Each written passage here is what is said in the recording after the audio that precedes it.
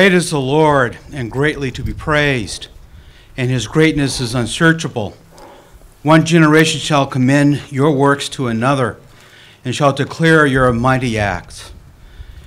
On the glorious splendor of your majesty, and on your wondrous works I will meditate. They shall speak of the might of your awesome deeds, and I will declare your greatness. They shall pour forth the fame of your abundant goodness, and shall sing aloud of your righteousness. All your works shall give thanks to you, O Lord, and all your saints shall bless you. They shall speak of the glory of your kingdom and tell of your power, to make known to the children of man your mighty deeds and the glorious splendor of your kingdom. On behalf of the Board of Trustees, the administration, faculty, and staff of Gordon College, I welcome all of you to this momentous and joyous occasion. The inauguration of a new president is always a very special occasion in the life of a college and marks both a new beginning and an opportunity to affirm the institution's heritage. The presence of distinguished delegates from academia and other institutions and organizations reminds us that as a college, it does not stand alone. It participates in and bears responsibility for a larger society of which it is a part. Thank you all for joining us at this memorable convocation. There are many distinguished guests with us who have come a long ways. I cannot greet or name all of them, but I will name a few. I'll begin with Michael and Rebecca's parents are both here, all four of them. That's Ken and Susan Lindsay, Michael's parents, and Rebecca's parents, Ronnie and Ann Elizabeth Ward. In addition, the grandmothers of both are here. And that's Lucille Lindsay for Michael and Mary Margaret Robertson for Rebecca. And we do welcome them. In addition, we have Dr. Dennis Hollinger, president of Gordon Conwell Theological Seminary, Dr. Paul R. Courts, president, Council of Christian Colleges and Universities, Dr. Nathan O. Hatch, president, Wake Forest University, Dr. Richard J. Mao, president, Fuller Theological Seminary, Mr. George Gallup, chairman, Emeritus Gallup Poll, Dr. Richard Gross, sixth president of Gordon College, Dr. R. Judson Carlberg, the seventh president of Gordon College, and Price Harding from Carter Baldwin, who worked very, very hard managing the search for the presidential search team. I'd like to recognize also my fellow trustees, those here on the platform, and those of you who are standing before me, who, for their ongoing commitment to Gordon College, for their sacrifice, for their loyal support. Nothing like this, no convocation or celebration like this can come together without the help of many hands, many unsung heroes. And for them, I say thank you. I say thank you to all the staff and the faculty of Gordon College who have put this together day by day, hour by hour. Finally, I ask you just to wait patiently as Dr. Carrie Tibbles leads us in the invocation. Please bow your hearts with me as I pray. Heavenly Father, as we gather together today on this joyful occasion, we pause with thankful hearts to acknowledge you, creator of heaven and earth, and our personal Savior. Thank you for your continued faithfulness and constant presence at Gordon College and in each of our lives. Over the past 122 years of Gordon's long history, you've continually brought men and women to this place who are devoted followers of you. Here, young men and women have grown in Christ-likeness and become servant leaders for your kingdom. Faculty have devoted their lives to the pursuit of your truth and the mentorship of the next generation, and we praise and thank you for all that has been accomplished here. In your faithfulness, you have raised up skilled and dedicated leaders to further your purposes for this college. With deep gratitude to you, we pause to acknowledge the faithful service of the past presidents of Gordon, particularly President Gross and President Carlberg present with us today. men chosen by you who selflessly led Gordon with wisdom and discernment over many years. We ask your continued blessing and provision for this season of their lives. Today, we are also so thankful for the decades of Gordon alumni scattered around the globe, building your kingdom in so many diverse places and ways, and pray that they will continue to be salt and light, bringing your hope to this hurting world. Thank you for the current students that have gathered here. Strengthen the faculty and staff. Give them courage and creativity as they encourage this next generation of your followers. As we look to the future, I thank you that in your providence you have brought Michael and Rebecca to Gordon. I pray that each day they will continue to grow in their love for you and in turn love those that you have placed in their care. Watch over them, give them patience, understanding, and peace as they move forward with their calling on their lives. I thank you, God, for each person here today, longtime faithful friends of Gordon, and each new person you have brought into the Gordon family today. May we all join together as members of the body of Christ for your glory and honor. On this important day, we rededicate our lives and this college to you, God. May we be instruments of your grace. May your Holy Spirit continue to transform us. May we never take for granted the vast blessings and gifts you have brought us. Forgive us when we do, and may we instead dedicate ourselves to your service. Oh God, because without you we are not able to please you, mercifully grant that your Holy Spirit may in all things direct and rule our hearts. Through Jesus Christ our Lord, who lives and reigns with you and the Holy Spirit, one God, now and forever. Amen. And now, if you can join the orchestra, we will sing Joyful, Joyful, We Adore Thee, page 16.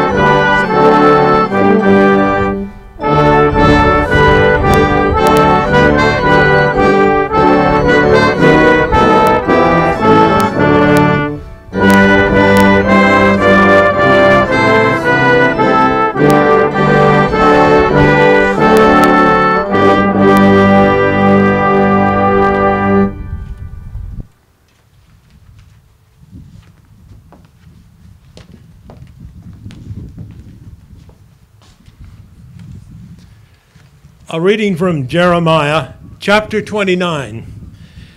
This is what the Lord Almighty, the God of Israel, says to all those I carried into exile from Jerusalem to Babylon.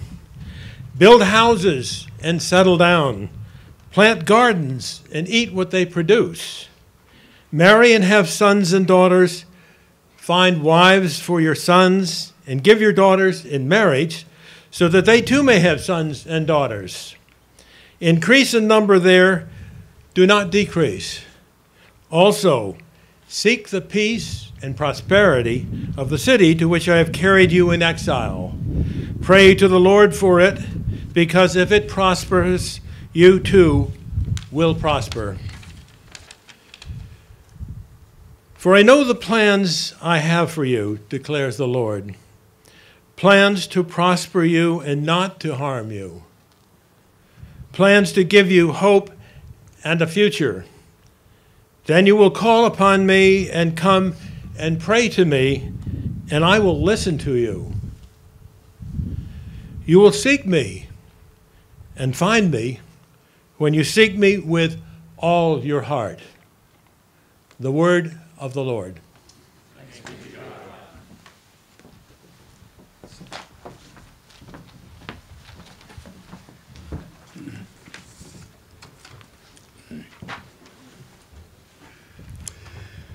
President Lindsay and the Gordon College community, I bring you greetings from your sister school down the street, Gordon Conwell Theological Seminary.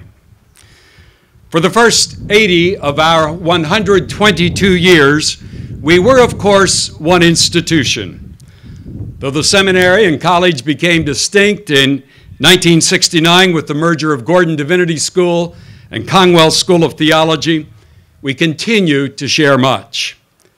Beyond our shared heritage, we have partnerships that strengthen each other's institution. We have faculty teaching at the other's institution. Our students employ each other's library. Our students, faculty, and staff from the seminary are more physically fit, thanks to your wonderful Bennett Center. We share some common donors, and we have close personal friendships that we all cherish. But there is one other reality that we have in common: a commitment to a framework and a center for education, even in the midst of a highly pluralistic and fragmented world. The historic trend in American higher education has been to minimize or abandon that framework or centeredness for providing coherence, motivation, and substantive intellectual guidance. Against the cultural odds, we have both maintained it, that center being the historic Christian faith. Michael, I know that you and I and our colleagues are committed to continuing that kind of education even against the grain of larger societal forces. I pray that as institutions, we may help each other flourish in that common commitment. And on a more personal note, Michael, your predecessor, Judd, was a great help to me over the past 3 years in my tenure at the seminary. In fact, just last week, I gave him a call for some advice. And I hope that we, and I include our spouses, Rebecca and Marianne, can be there for each other in the sometimes lonely role of a president when we each need a listening ear or an outside perspective.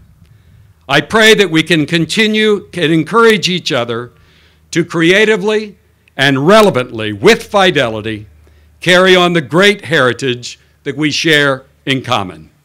May God richly bless you as the new president of Gordon College.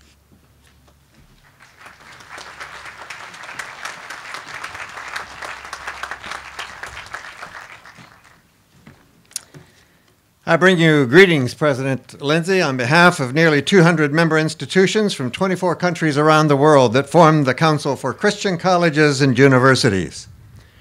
Gordon College has been a strong leader for the Council from its inception, and we look forward to your contributions as you follow in the Gordon tradition.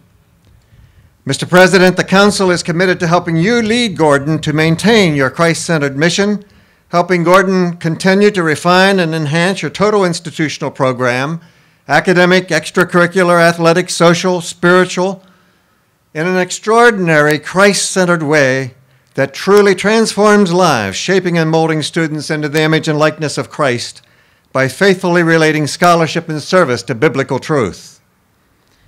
President Lindsay, you have been selected president leader of this Christ-centered college, and thus you are the chief servant of all the Gordon College family. You have a heavy responsibility for the stewardship of the sacred trust to ensure that the college fulfills its Christ-centered mission. But I assure you, you will also receive great joy and fulfillment as you commit yourself to the Lord's work here.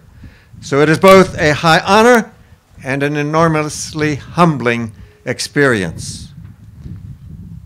President Lindsay, as the leader of this highly respected college, many will consider you among the intellectual elite of the evangelical movement. There's an old adage that it can be lonely at the top, but I think it is less true for those of us in the family of faith. For we have a friend closer than a brother who desires to walk this vocational life with you. And I urge you to keep a close intimacy with this dear friend, Christ Jesus our Lord. You will also stand on the shoulders of great saints who have built the foundation and nurtured Gordon to achieve the high level of reputation and success that the college enjoys today.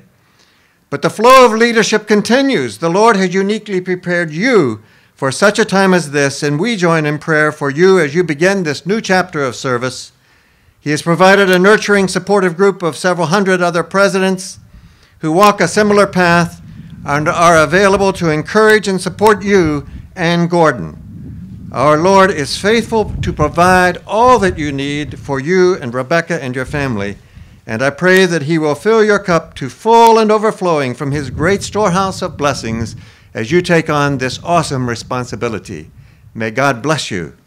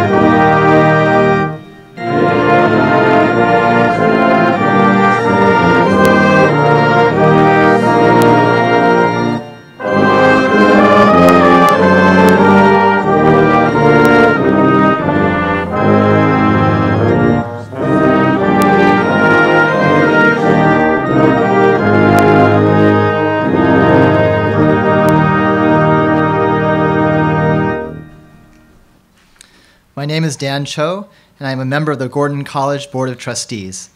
It is my pleasure to read the letters of greeting from United States Senators Scott Brown and John Kerry.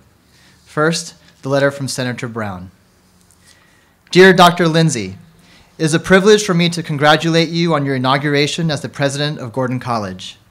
I am proud to have constituents like you who work rigorously in order to achieve their goals. Your strong will and dedication is commendable, and I am honored to recognize you for your hard work.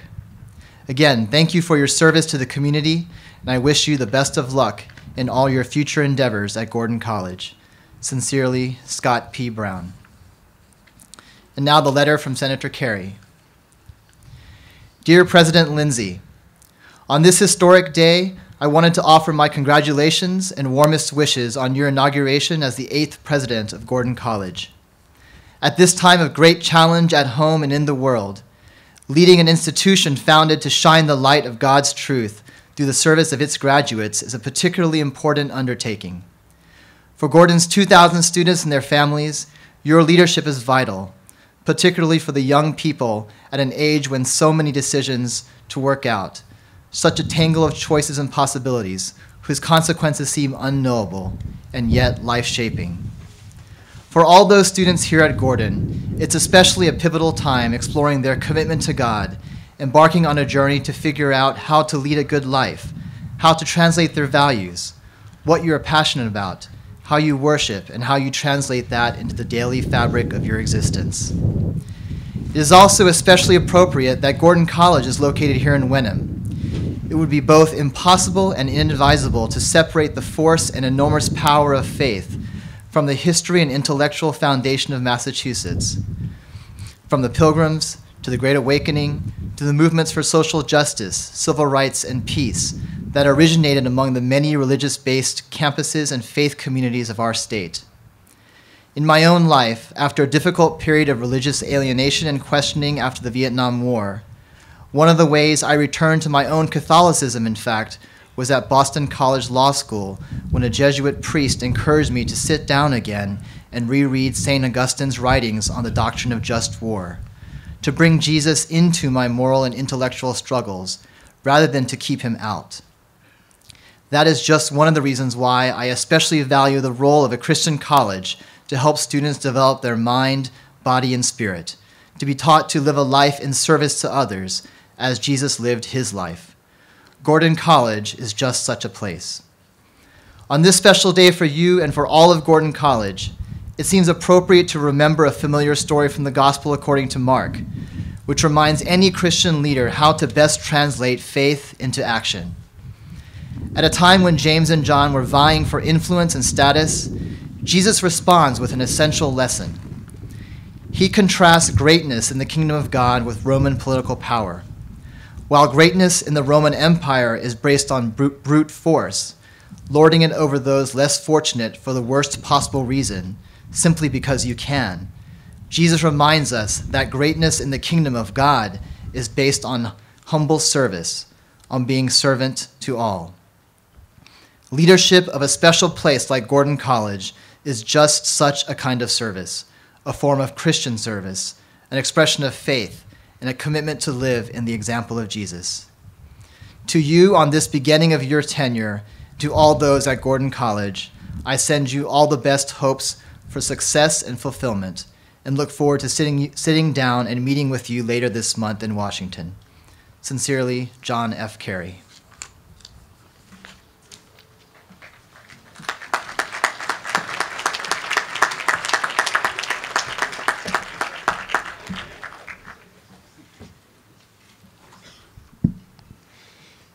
Dr. Nathan Hatch has had a distinguished career within higher education for nearly 4 decades.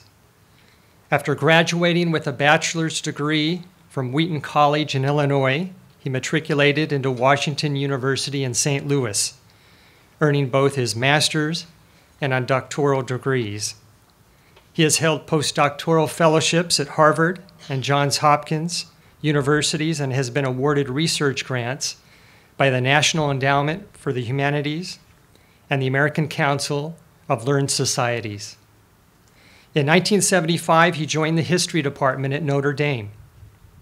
Over the next 30 years, he served in various faculty and administrative positions there.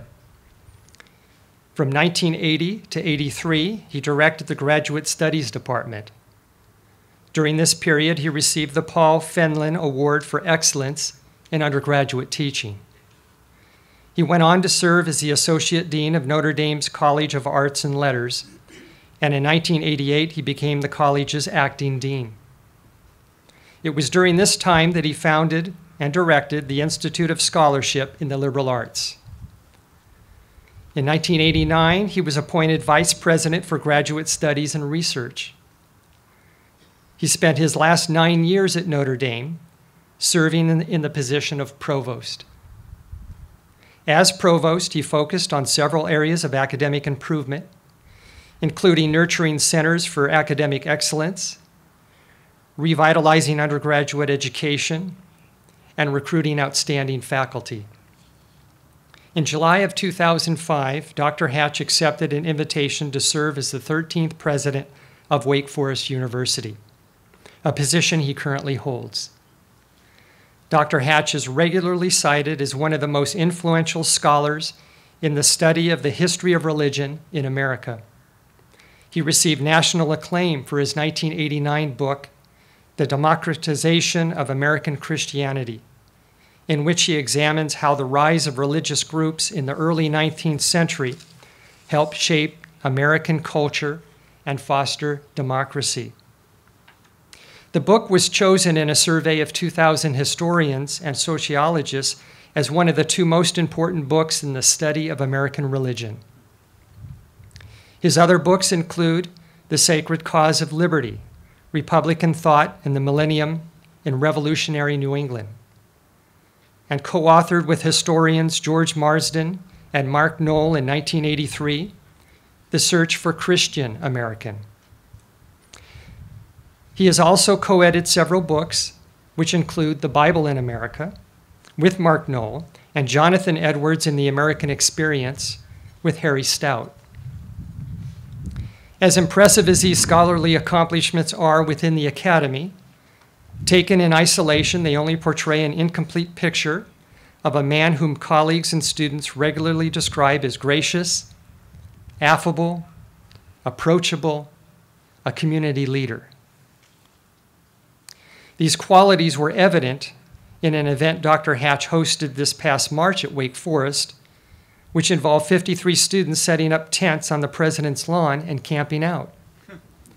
He and his wife relished the opportunity to informally get to know many of the students and play games with them.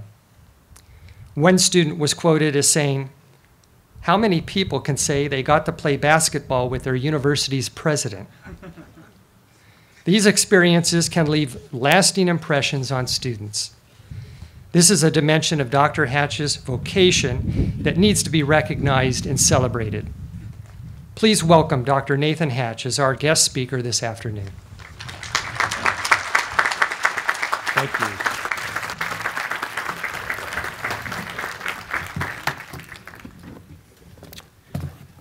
Good afternoon.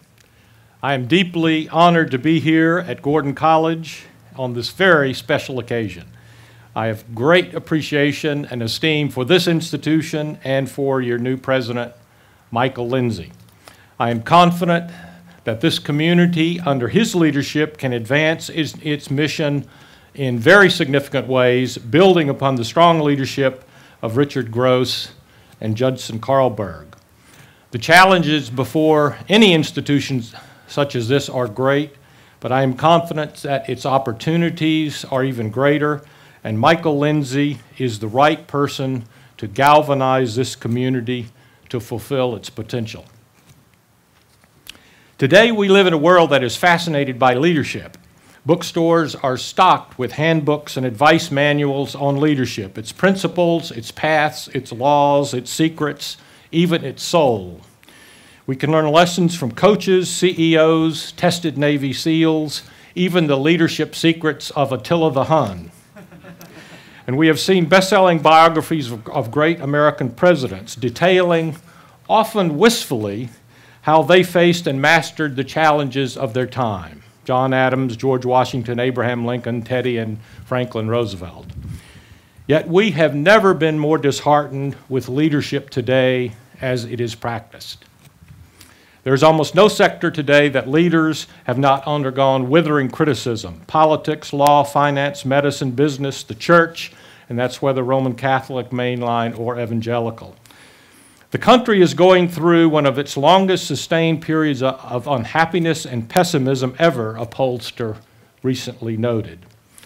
A majority of Americans today consider it unlikely that their children will lead better lives than they led, and few see leaders who can depict how we achieve a brighter tomorrow.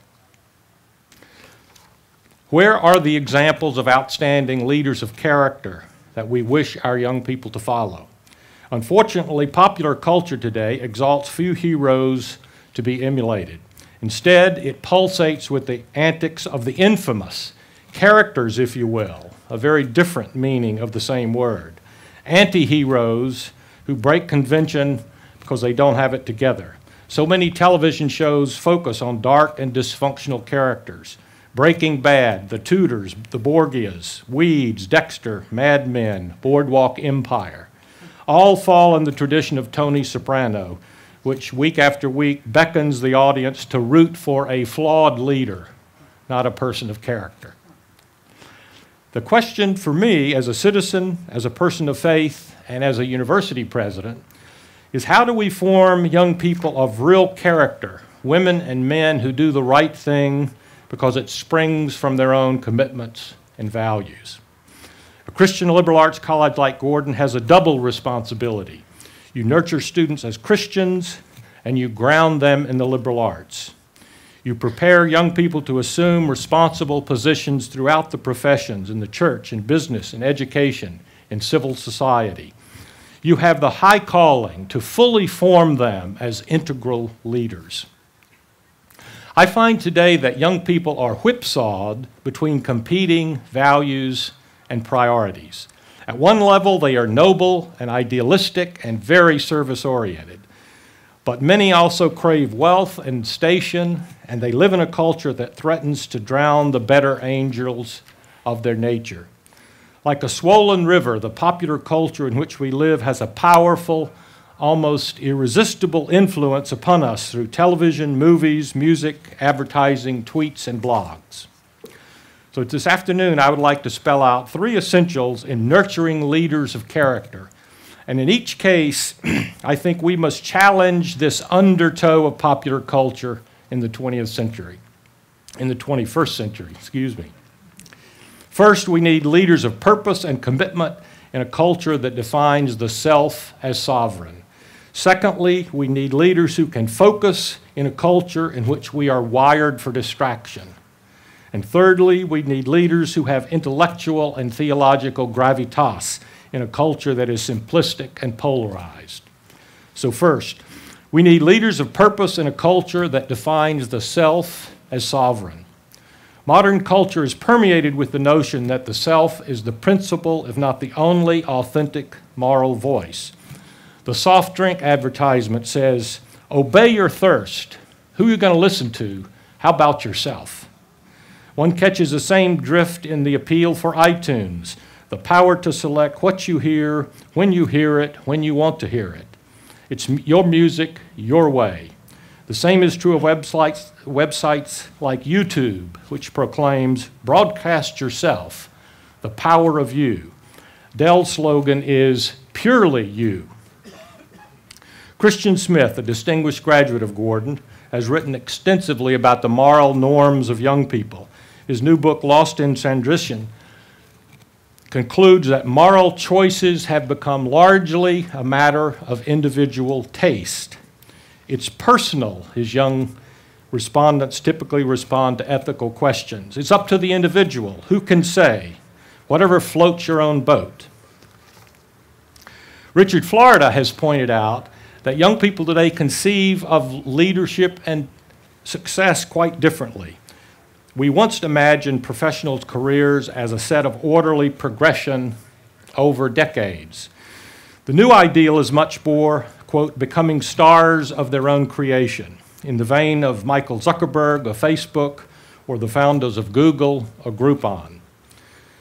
Their calling is to follow their own passion, march to their own drummer, follow their own dream.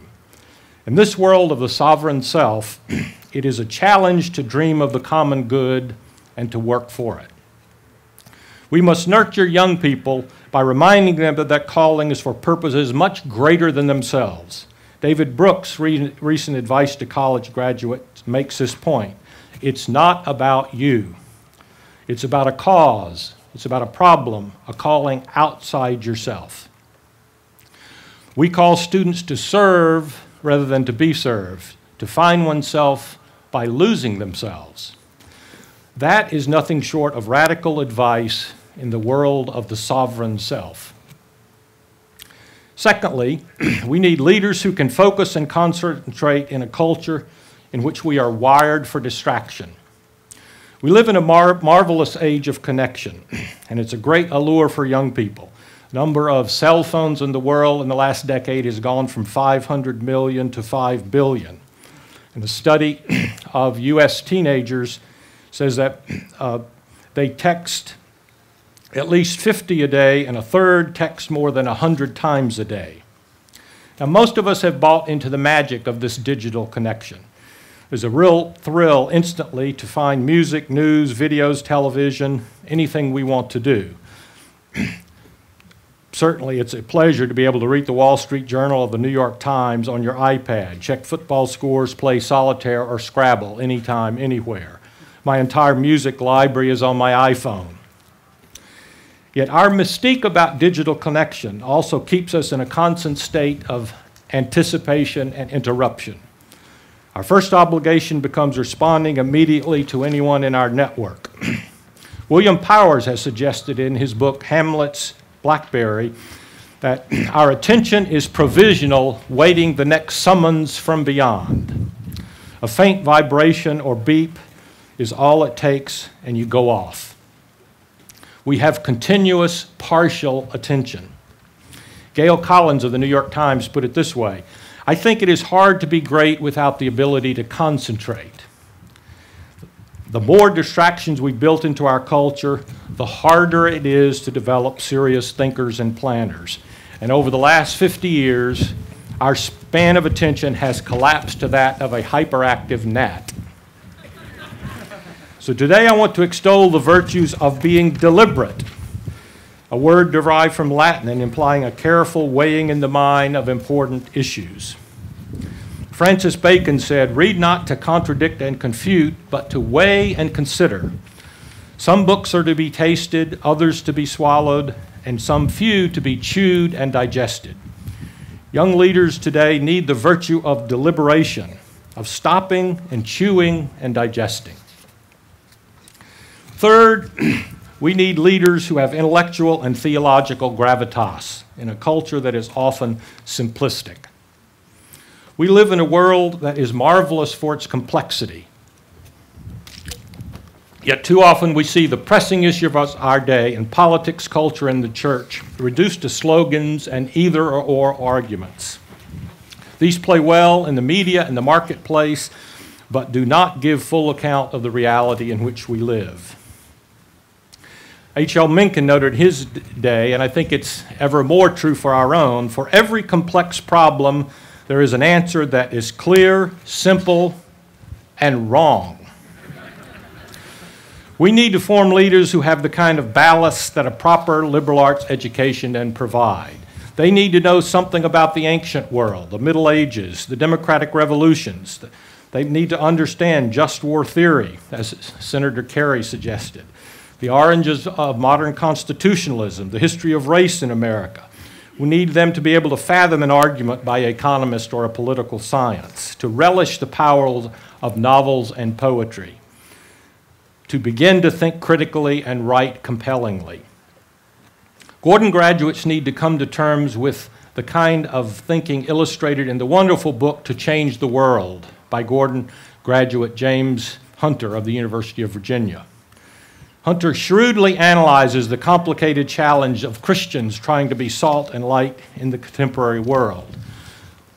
He suggests that for the most part, evangelical political and social engagement over the last generation has made incorrect assumptions about how culture changes. If we always start new organizations on the periphery of culture, we can never gain access to core institutions and produce real change.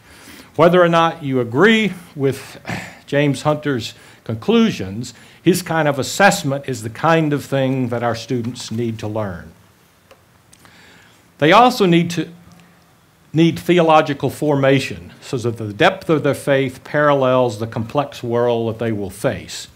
In his new book, Jesus Christ and the Life of the Mind, which John Ortberg also mentioned this morning, Mark Knoll renews his argument that the evangelical wing of the church needs to reclaim the ballast of theological tradition, the creeds and confessions of the church. Graduates of a terrific place like Gordon do need a faith to animate their life, but they also need to know something about Augustine and Teresa of Avila and Luther and Calvin and Wesley and the Puritans and Edwards. They need to know something about Catholic social teaching, theology and the role of women in the church, and about the principal debates of the 20th century, including the role of evangelical stalwarts like President Harold John Ockenga of Gordon. In short, they need more than piety, they need deep theological grounding. Today I've offered 3 words of advice about forming leaders of character. Leadership is not about the leader, but about service. Leadership requires focus and attention, and Christian leadership requires the gravitas that comes from drinking deeply at the wells of the liberal arts and theology.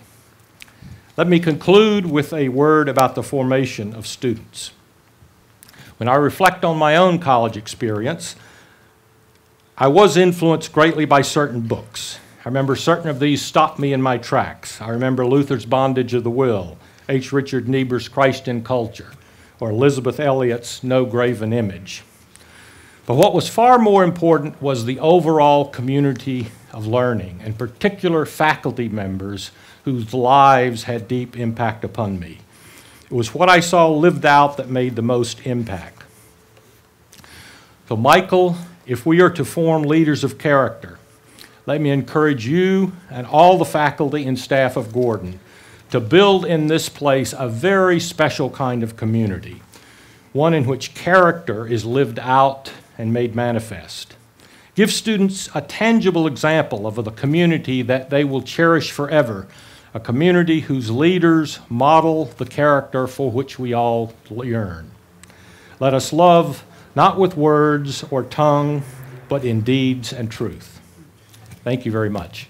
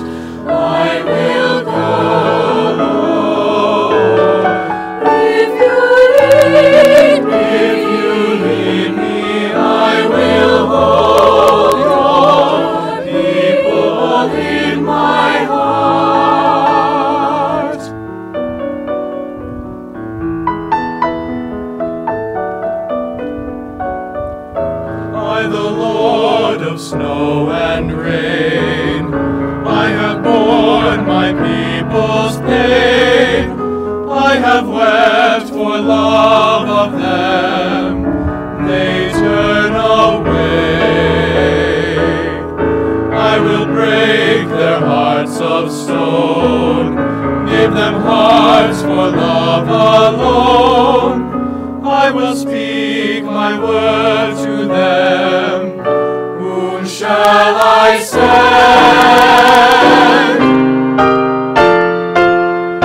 I, the Lord of wind and flame, I will tend the poor and lame. I will set a feast for them. My hand will save. Finest bread I will provide, till their hearts be satisfied. I will give my life for them. Whom shall I send? Here I am, Lord. This is my Lord. I have heard you calling in the night. I will go, Lord, go if you lead me. I will hold your people in my heart, in my heart. Here I am, Lord. This is my Lord. I will go, Lord. Here I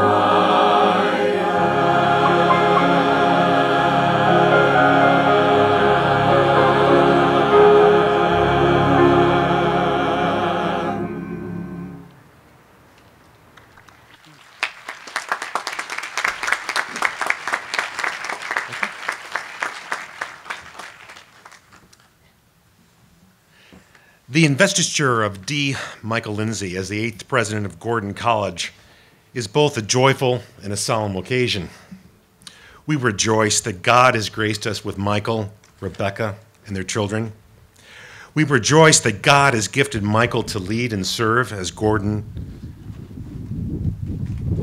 And we rejoice at the opportunity to come alongside Michael as he leads the college as president into its next chapter. As trustees, we also recognize the seriousness of this occasion. The Board of Trustees holds in trust the spiritual and academic mission, as well as the financial health of Gordon College.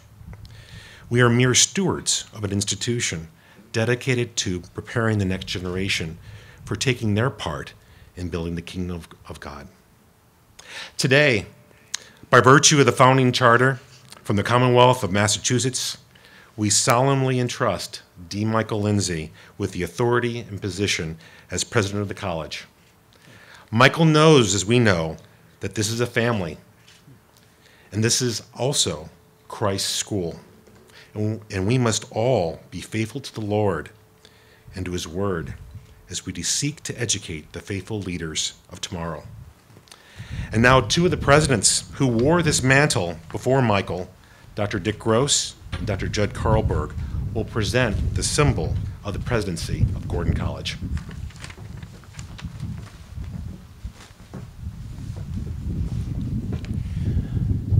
Not only does this medallion symbolize the authority of the office of the president, but at Gordon College it has a broader meaning, a mutual commitment to building Christian community.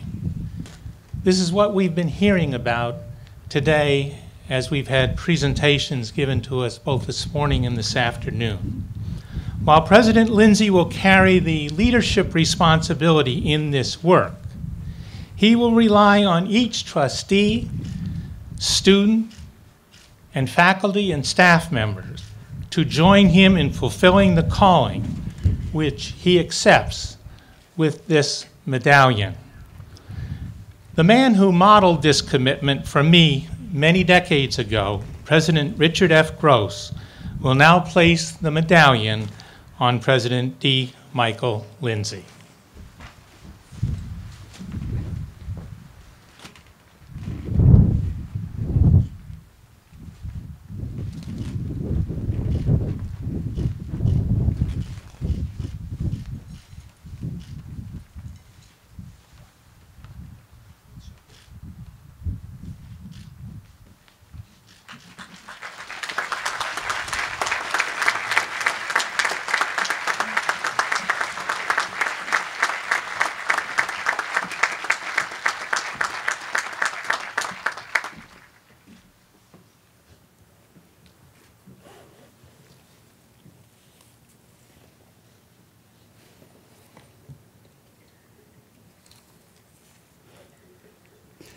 Several years ago, while I was visiting Boston to conduct some research, I became so turned around in downtown Boston traffic that I promised I would never drive in this city again.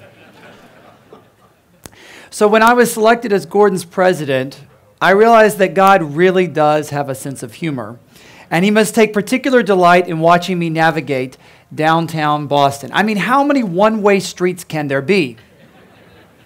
Truth be told, Boston is a great city. Rebecca and I have always loved legal seafood. We are becoming fast fans of the Boston Red Sox, and nothing can beat the charm of fall in New England. Although I must say, this is pretty much what the weather is like 365 days a year. We're preparing ourselves for the snow, even the blizzards and the nor'easters. But why didn't anybody tell me about the earthquakes and the hurricanes? Of course, as an educator, I realize that Boston is a very special place. It's the global hub of higher education.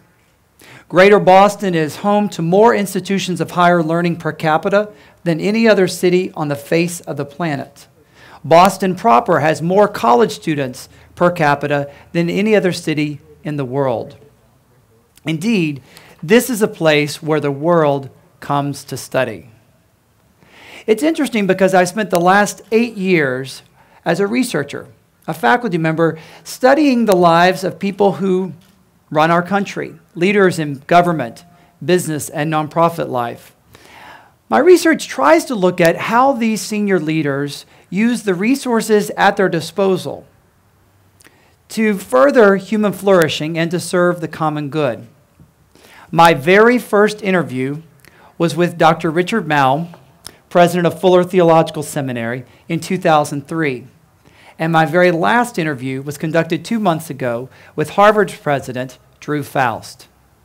In between, I logged 400,000 miles traveling from Bar Harbor, Maine to Pearl Harbor, Hawaii.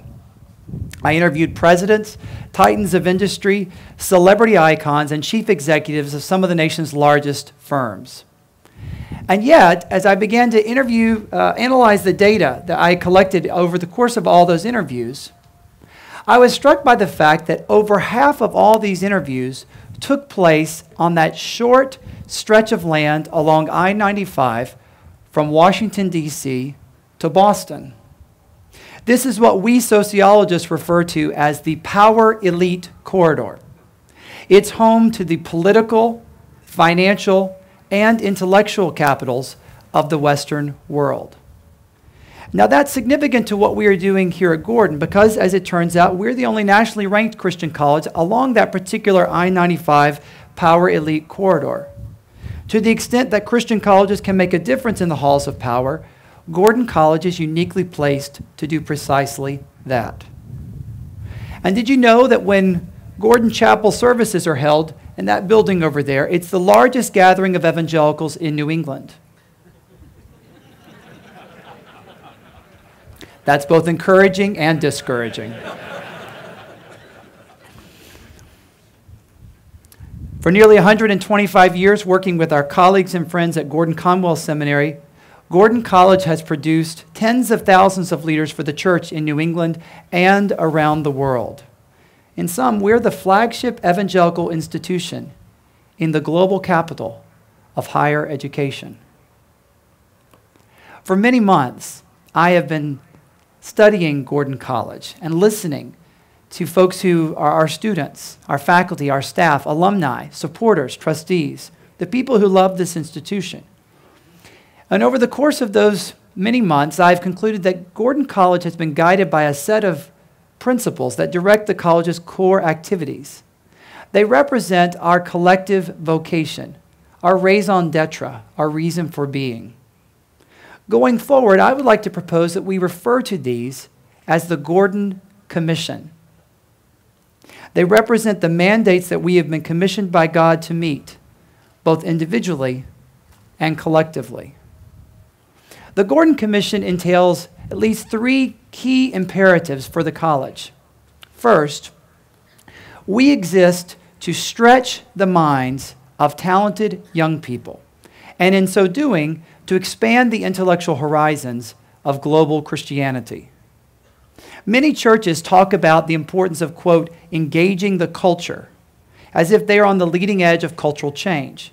Now, churches do many good things, but I have to say, on this particular matter of engaging the culture, they're not always the best equipped to do that. You see, it requires you to be in conversation with the currents of lots of different things, different disciplines, different areas of public life. Cultural engagement is not a buzzword at Gordon College. It's what we do day in and day out.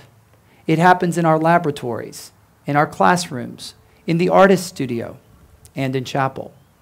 It requires to have scholars who are knowledgeable about the latest scientific breakthroughs and the historical antecedents that brought us to this particular place.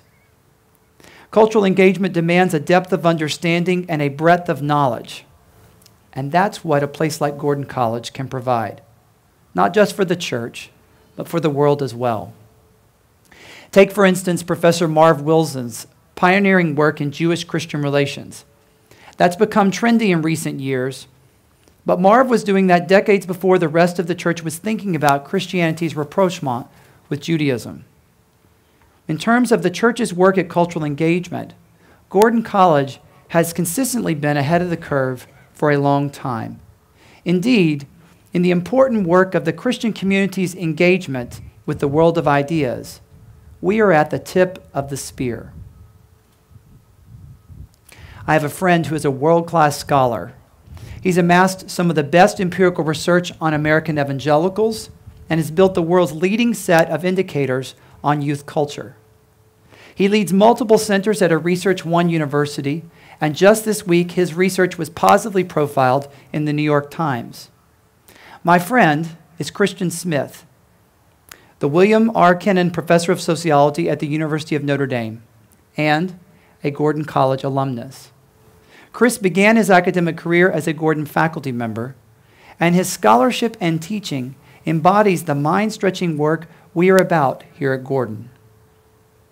Gordon's commitment to intellectual inquiry and academic excellence is a distinguishing characteristic of the institution. Going forward, I want us to leverage that strength for us to be even more effective in the years ahead.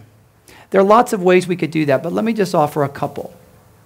One, I want us to multiply the number of student-faculty research collaborations occurring on campus. I know personally that the mentoring relationship that can form between a scholar and a student shapes both parties in tremendous ways. It's one of the most powerful forms of apprenticeship that we have in higher education because it transforms an education into a relationship. And at Christian institutions, it can be a model of discipleship, one existing between student and teacher. In my own research on the lives of the most powerful figures who lead our society, I learned that having a faculty mentor during the college years is a better predictor of long-term professional success. It's more significant than attending an Ivy League college or graduating with honors. That's significant because it points out how a school like Gordon, where there's a close relationship between our faculty and our students, can shape the lives of young people toward greatness. Another way I hope that we can stretch the mind relates to study abroad programs. I especially hope we can do more to significantly engage the Pacific Rim and Asia. College is a time to explore big questions and pursue worthy dreams. And time abroad can be transformative in the lives of college students, both spiritually and intellectually. So I want us to do more of that going forward. The second imperative of the Gordon Commission is to deepen the faith. In a day and age when many colleges, some of whom also share our faith commitments, they're lessening their commitment to biblical and theological literacy among their students. Gordon has just added a very innovative class on theology to its core curriculum.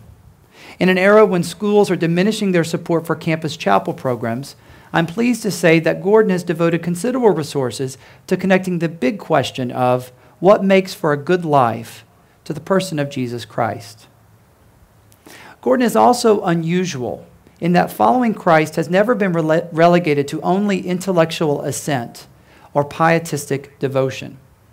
A.J. Gordon himself once wrote of the importance of connecting service to Christian devotion, saying, "If we fully serve the Lord, the majority of the good that we do happens in such a way that we are unaware of it happening. Service overflows from us." Social justice, evangelism, and worship have always been closely connected at the institution that bears Gordon's name. And we are committed to all three at Gordon today. This is part of the wonderful heritage that I inherit from former Gordon presidents Harold Ockenga and two men who have become dear friends and wonderful colleagues and mentors to me, Dick Gross and Judd Carlberg. In fact, would you please join me in thanking them for their leadership legacy at Gordon?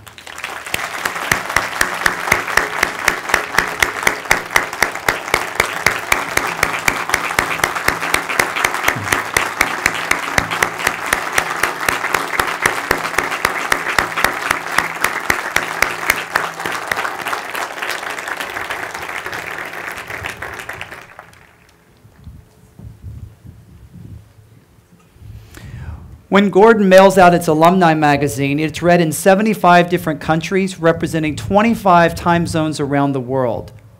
Quite literally, over 20,000 Gordon alumni are serving God around the globe in their respective vocations. Members of the Gordon community have developed malaria diagnostic tests that are being used in Africa and throughout the developing world. Our graduates are doing good in places like Burkina Faso and Sri Lanka, compelled by their Christian commitments and the world's great needs. Jennifer Jukanovic is one of them. She and her husband Dano, along with some other friends, founded Karasimbi Business Partners, the first and only management consultancy of its kind in Rwanda. They work with medium-sized companies to alleviate poverty and improve communities on the other side of the world. Jennifer's passion for serving the world was ignited during her time here as a Gordon undergraduate. When I asked her about this calling to going halfway around the world, she said to me, "The love of Christ compels us to use our best where the need is greatest." And that's what's taking us to Africa. In the days ahead, we're going to seek to instill that same sense of Christian commitment among our students. We want an education that anchors them in Christian truth and in relevant scholarship. We want both the truth and relevance because we think that's fundamental to propel our students to finding innovative ways to serve the wider world.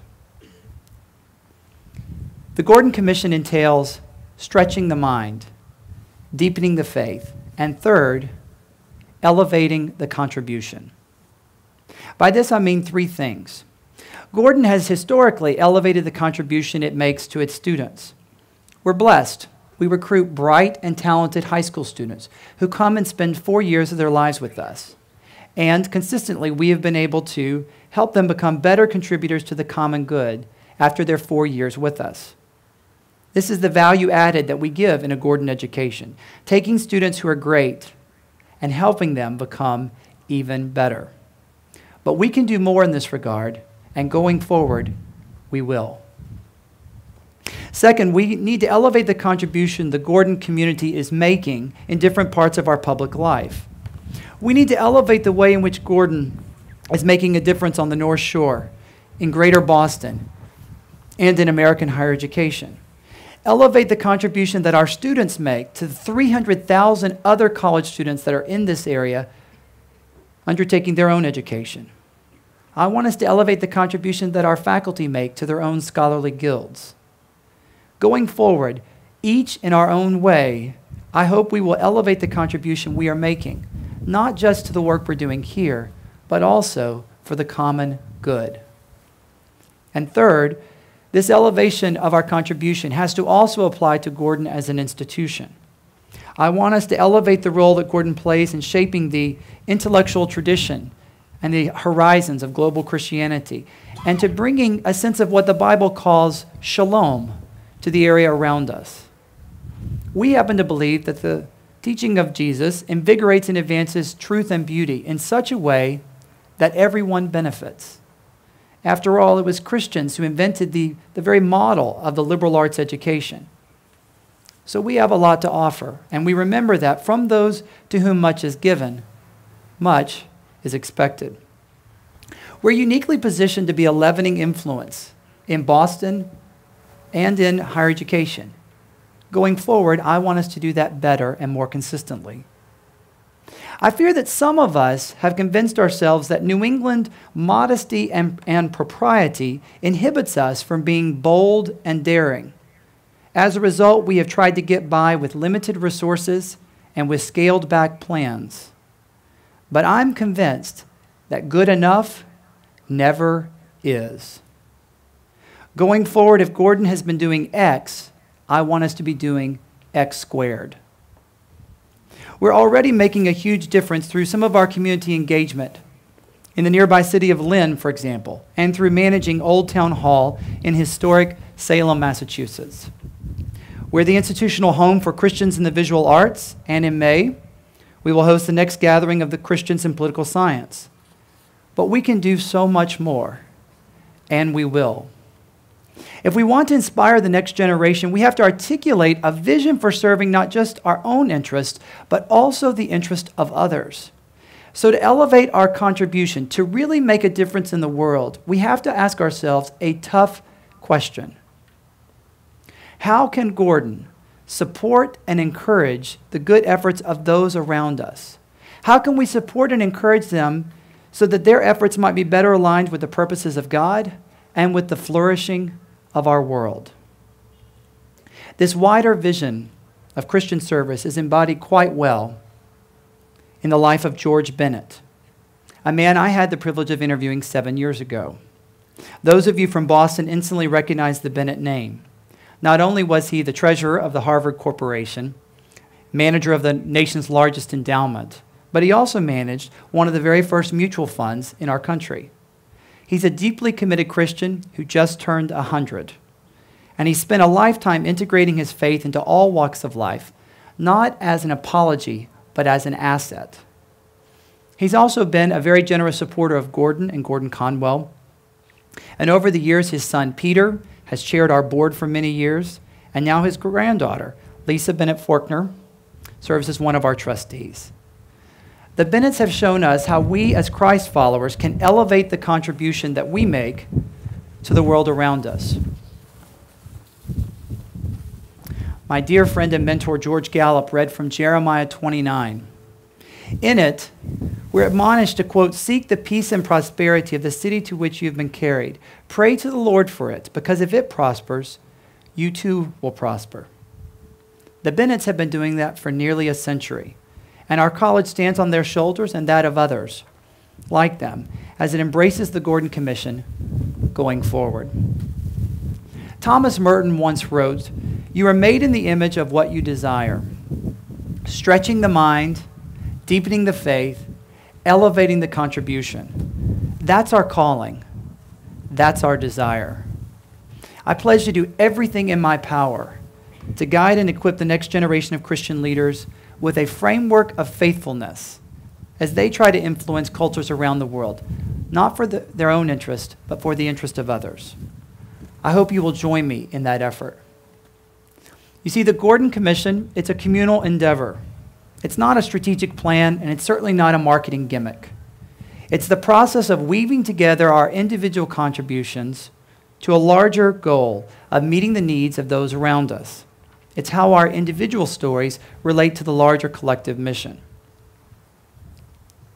I first came to love Gordon College through its people. And not just any people, but through three particular people: Christian Smith, Jennifer Jakanovich, and George Bennett. Writing to the church in Corinth, the Apostle Paul once said, "You yourselves are our letter, written on our hearts." Taking up Paul's metaphor, these three individuals represented the essence of Gordon College to me. They were Gordon's first letter to me. The scholarship of Christian Smith has stretched my own thinking. The witness of Jennifer Jakanovich has deepened my own faith. And the example of George Bennett has compelled me to elevate the contribution I seek to make in the lives of those around me. They drew me to Gordon, even as I hope to be able to draw more folks to this fine place. May we be an institution that does this and so much more in the lives of our students and in our community. This, I contend, is our noble aspiration in fulfilling the Gordon Commission, because this is what it means to provide faithful leadership for the common good.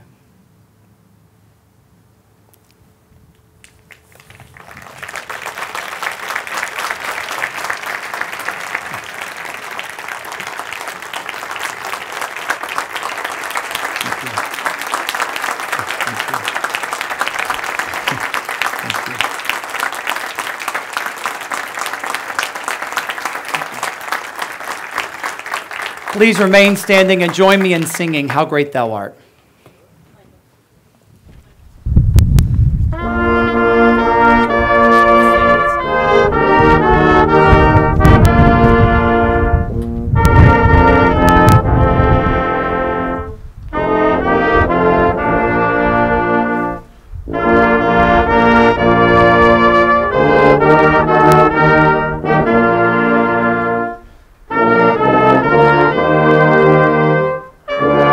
Thank you.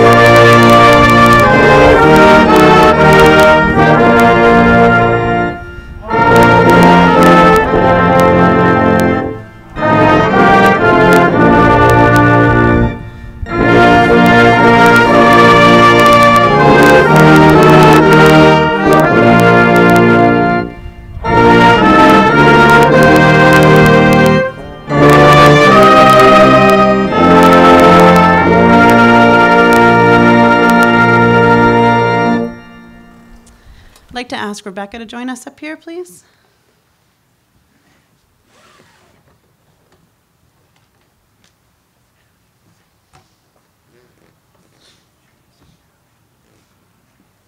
Take your time.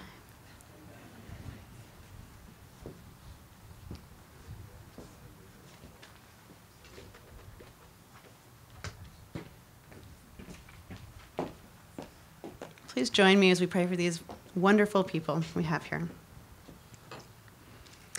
Heavenly Father, Lord of hosts, wonderful in counsel and excellent in wisdom. In your great sovereignty and wisdom, you have chosen Michael Lindsay to lead us as president of Gordon College. And so it is with grateful hearts today we pray for Michael and for Rebecca and for their family, a prayer of dedication. We pray for Michael Lindsay, 8th president of Gordon College. Lord, grant him wisdom so that he will understand righteousness and so that discretion will watch over him and understanding will guard him. Give him the wisdom with which to faithfully carry Gordon College into its next chapter, discerning how our college ought best to serve this generation. Grant him strength and endurance with which to carry on the work of your kingdom. Give him courage to lead when leading becomes difficult or lonely. May he look first to you and to your strength, for you, Lord, are Elohim, God of strength and power, the one whom even the wind and waves obey. Grant him guidance, Father, as he leads this community. May he hear you saying, "This is the way, walk in it." Help him to recognize your voice and hear it amidst the din and clamor of the daily life of a college president. Remind him that he is the man you have chosen to be president of Gordon College, and that you walk faithful through his days alongside him. Provide opportunities for Michael through which he might grow and strengthen the mission and position of Gordon College. Bring him great victories and sweet successes, and humility, Lord, so that all glory might be given to you. Give Michael the skills he needs to oversee difficult situations, to bring peace amidst controversy or strife, as Billy Graham has prayed for presidents. Give him a cool head and a warm heart. Grant him times of solitude amid the busyness of his days so that he may enter into a silent space with you, lean into you, be refreshed by being in your presence. He is a college president, true, but may he first and foremost remain a man of God. Protect Michael Lindsay from all harm and provide for him. Bring encouragement through your word and through your people. Surround Michael with friends and cohorts who will support and advise him and partner faithfully with him. Remind us all to pray for, encourage, and stand behind Michael as he fulfills his role as president of Gordon College. We pray, Lord, for the Lindsay family. Father, please bless and protect this beautiful family that we now call part of our Gordon College community. As Michael and Rebecca together serve at Gordon, enable them to be faithful to the calling they have at the college and faithful to doing your work day in and day out. Grant them the time they need to do their tasks and the energy and discipline they need to be wise and loving parents, full of grace and patience. Their love is strong. Continue to nurture and strengthen their relationship and protect their marriage from all harm. Be with Rebecca in a special way, for we know that she will carry much of the responsibility and pressure that Michael's position brings. Lord, show her how deeply you love her and encourage her in the many roles that she will play at Gordon. Bless her with true friends and cause her days to be joyful. Please protect and provide for Elizabeth, Caroline, and Emily. I think of them as the princesses of the Wilson house. Supply what they need, whether it be the mundane or the miraculous. Love them with your everlasting love. May they be a blessing to the Gordon community, and may they feel blessed in return as they grow up with our campus as their backyard and our students as their friends. Heavenly Father, you are the God of Gordon College. We have seen you bless, provide for, and protect us. Our hearts are grateful for your continued provision to us, and we thank you. Ours is a faithful past and an expectant future. As our institution enters a new chapter in her history, bless us as we prepare the next generation of Christian leaders for worldwide service. Make us, Lord, a community of grace, truth, unity, and love, and shape us into a people who love you and love your Son. For great is your love reaching to the heavens. May your unfailing love rest upon us even as we put our hope in you. For you are good, and your love endures forever. Your faithfulness continues through all generations. We pray all these things in the name of your Son, Jesus. Not to us, Lord, not to us, but to your name be the glory. Amen. This is the day that the Lord has made. Let us rejoice and be glad in it. Now, Michael and Rebecca and all members of the Gordon College community and all who support this great cause of Christian higher education, we go forth trusting in God's promises that he is indeed able to keep us from stumbling. And he will indeed present us someday faultless before the divine throne, wearing not on that great occasion the robes of the academy, but the robes of the righteousness of Jesus Christ. And so to him, the only wise God, our Savior, be glory and majesty and dominion and power, both now and forevermore. And all of God's people said, Amen.